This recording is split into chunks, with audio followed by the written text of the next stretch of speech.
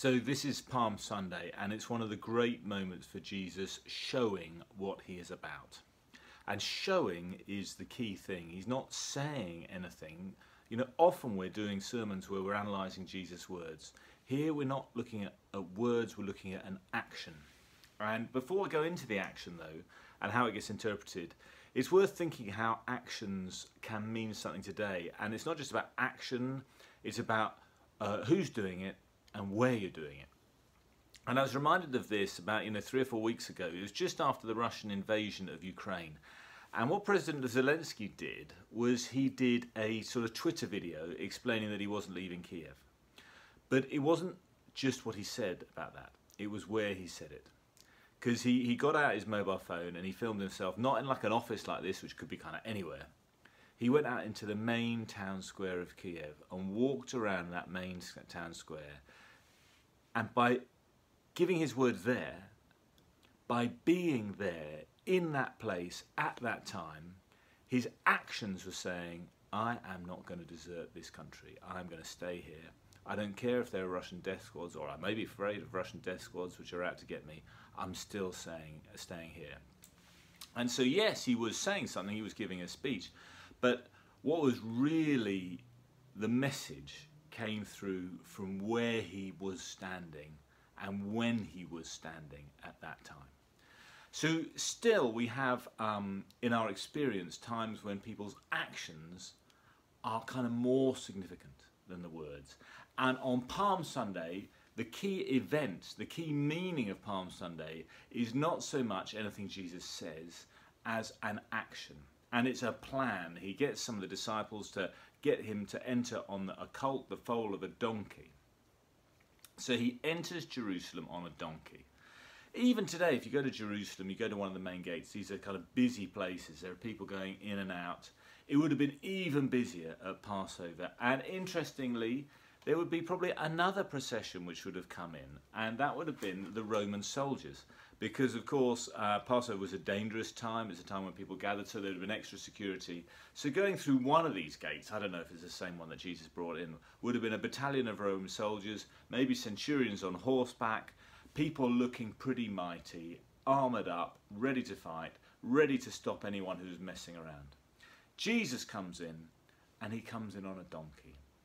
And not only is this a donkey kind of the most unimpressive war horse, even today if you're thinking about it, you're going to be scared of someone on a black stallion, you're not going to be scared of someone on a donkey. But he's actually picking up a bit of Bible, and a bit of Bible from the prophet Zechariah, which they would have known. We need it pointed out, so I'll just read out to it. The key verse is, "Rejoice greatly, O daughter of Zion, shout aloud, O daughter of Jerusalem." So we've got the link to Jerusalem. "Lo, your king comes to you. Triumphant and victorious is he, humble and riding on an ass, on a colt, the foal of an ass." So he comes in, and the rest of that prophecy is all about, what's like the next verse? "The battle bow shall be cut off. He will cut off the chariot from Ephraim and the war horse from Jerusalem." It's all about bringing peace. And so Jesus is coming and he's saying, I'm here to bring peace. I am a king, but not of the world. Now the next thing is the confusion. And again, I turn to Ukraine really for a sort of insight into the confusion.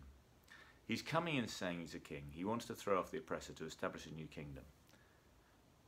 But when you are oppressed, it's hard not to feel violent towards your oppressor.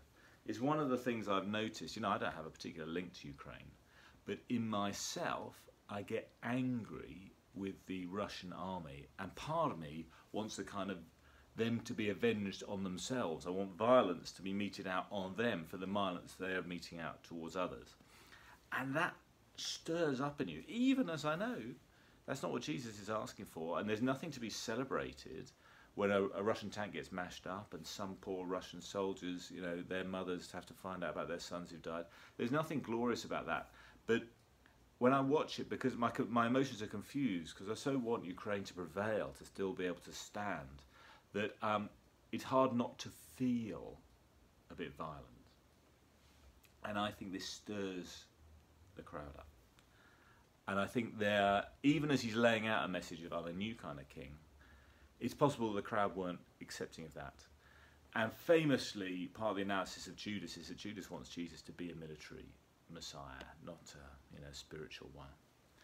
And so, in a way, he brings on the confusion. The Romans have to get interested in this figure who is starting what looks like a kind of military campaign against them. So he's coming in, he's picking up a prophecy, he's showing with the cult that he's a prince of peace, not a king of domination. But it plugs into this debate where the violence is so strong that we can't really shake it out. And this kind of triggers off the events of Holy Week, which is what we're going to be finding out about in the next 7 days.